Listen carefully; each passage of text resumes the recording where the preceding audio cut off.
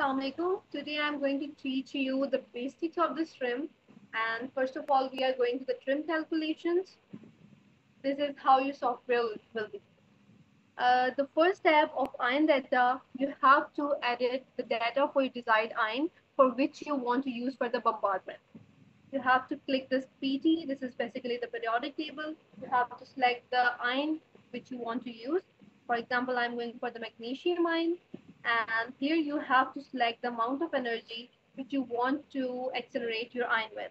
I'm going to give it 350 kilo electron volt.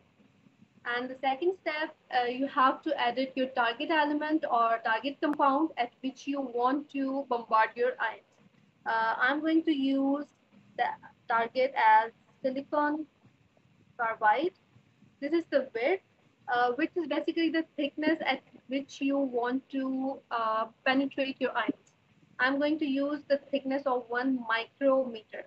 One, and these are the several units. You have to select one. I'm going to use micrometer. So this is the thickness of 1 micrometer, and you have to edit the composition of silicon carbide here. Silicon carbide, I knew the formula. It is SiC, one silicon atom and one carbon atom. So you have to go to the periodic table, just select silicon, and then how will we be editing the new element? Add new element to layer. Go again to the periodic table, select carbon, and here we go. Don't forget to edit the stoichiometry. I am using the silicon carbide. I knew it that there's the composition of one silicon atom and one carbon atom. So that's why I'll be going with the 1 and 1. These are the displacement energy. You can get the displacement energy from the Google. I have found it from the Google. It's 21 for the silicon and it's 35 electron volts for the carbon.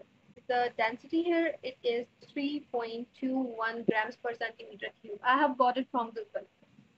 And this is the portion of special parameters.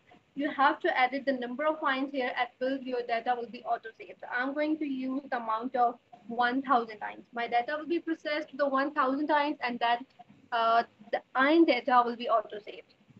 This is the total number of ions, the number of ions which you want to get bombarded at your respective target. I'm going to use 99 and 99, 4999. Then from output these files, you have to select ion ranges and then Boolean details. Yes, save input and run trim. Here we go.